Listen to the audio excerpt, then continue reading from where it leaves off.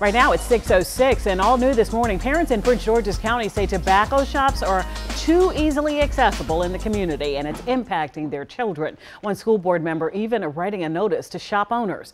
Randy Ayala joins us now in studio. And Randy, you spoke with parents about issues they say need to be addressed. Yeah, good morning, Allison. You know, the county council recently passed a bill limiting certain functions of tobacco shops operating within the county, but shop owners have another 2 years to implement those changes and parents want action now.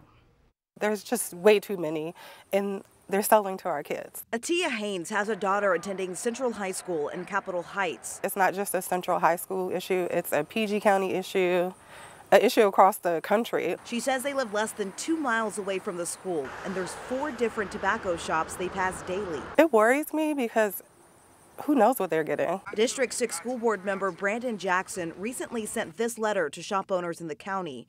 It reads in part, quote, "Businesses in the tobacco industry, specifically within my district, have broken federal and state tobacco rules by selling tobacco products to our scholars.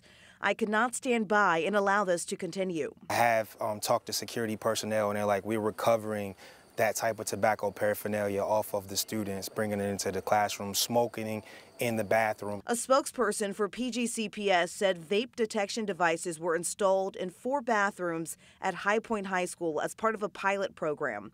And since installation, the school has seen less vape violations. No word on if the district plans to expand the program. People who live in Prince George's County want shop owners to put the community's health first. I'm looking for these folks to put constraints and not to put profits over our children.